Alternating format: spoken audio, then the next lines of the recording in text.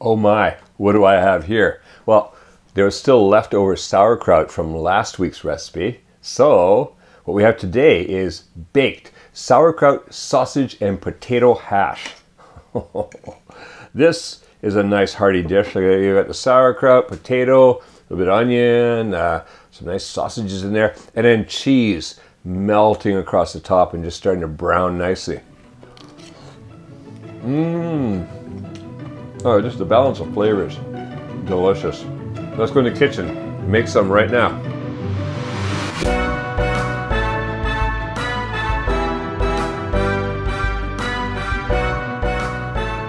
Right, to make our hash, what we've got here is, first of all, I've got 2 pounds or 900 grams of potatoes, and I've cut those up into small pieces, basically sliced them about 1/4 inch or 5 millimeters thick and then quartered them, or if they're bigger potatoes, might cut them up even smaller, about a uniform thickness so they'll cook evenly.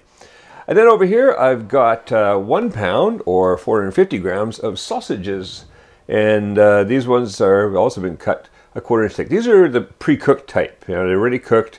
They're just going to be browning a little bit in there. And then I've got the sauerkraut, and that is 2 cups of sauerkraut drained, and then pack them into the measuring cup when you're measuring sauerkraut because it kind of bounces up. But you pack it down. It's 2 packed cups of that. What I've got here is I've got a half a pound or 8 ounces or 230 grams of Gouda cheese grated. I've got 1 onion, which has been more finely chopped than usual.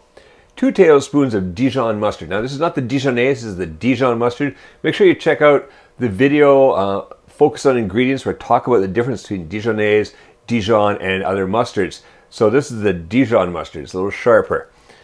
2 tablespoons of that. 1 teaspoon of pepper, a half a teaspoon of salt, and 3 tablespoons of butter, which is going in here right now into the frying pan. And we're going to bring that up medium heat. All right, push that butter around, melt it a bit quicker. Now, today I'm cooking in the regular frying pan, and sorry, I'm going to use the my big 13 by 9 casserole dish. You could do this, like sometimes I do it in that cast iron frying pan and just put the cast iron frying pan in the oven. But here I want a little more surface for cheese. I want lots of cheese spread across here. So I'm going with the wider pan, but either would be okay. All right, so we'll get this melted. Okay, so that butter is basically melted. Let's get the onions in there. So in goes the onions. Push that around a little bit. That mixed in there. And I'm going to toss in the potatoes.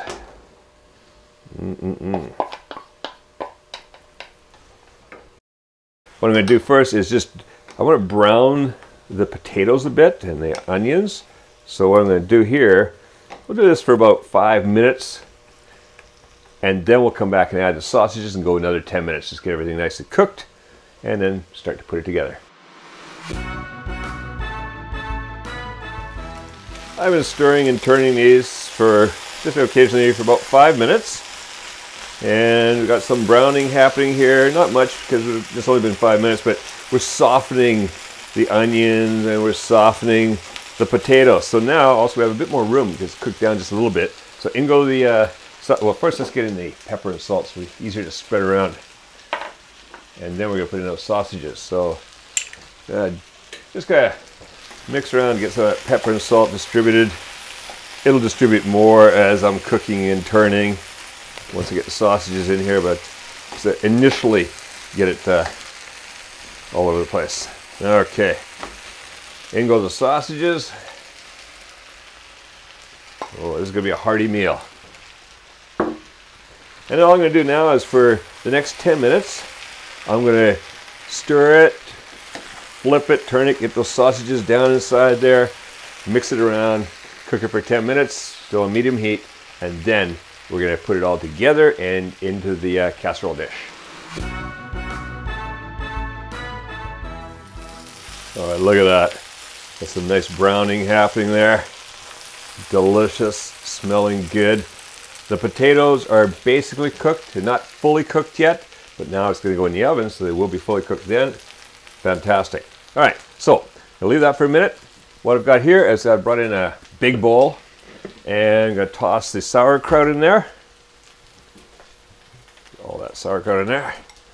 And the Dijon mustard. Get that on top of the sauerkraut. All right. I'm just going to mix that into the sauerkraut. Just kind of have to chop and turn because, you know, sauerkraut, it's got a lot of fiber, so work it in there. Maybe you just want to distribute the mustard throughout the sauerkraut. All right, that's looking good. So now, we turn that heat off, and all this goes in here.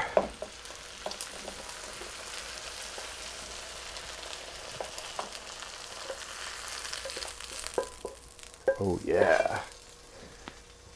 This way, I can toss and get that sauerkraut mixed throughout.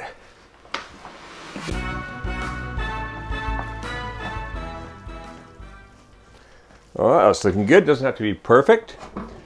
And then, oh, man overboard.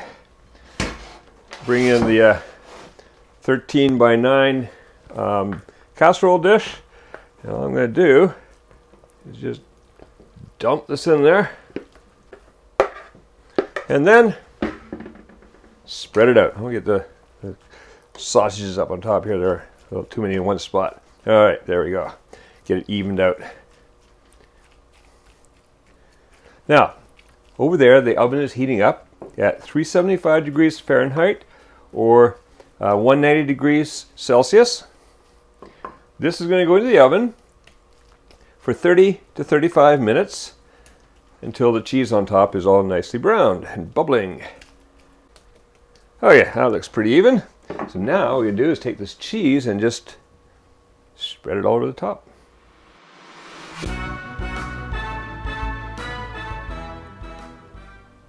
Oh, that's going to be nice. That'll all melt down into there. It's going to be beautiful. Okay, that's going to go in the oven. You too. And I'll see you in about half an hour. That's been 30 minutes in the oven, and as you can see, it is absolutely perfect. That's going to be delicious. We've got the sausages in here, cheese melting and browning, potatoes, sauerkraut. Enjoy that. Now, if you go to the link appearing on the screen, you can get the free printable recipe for baked sauerkraut, sausage, and potato hash on our website.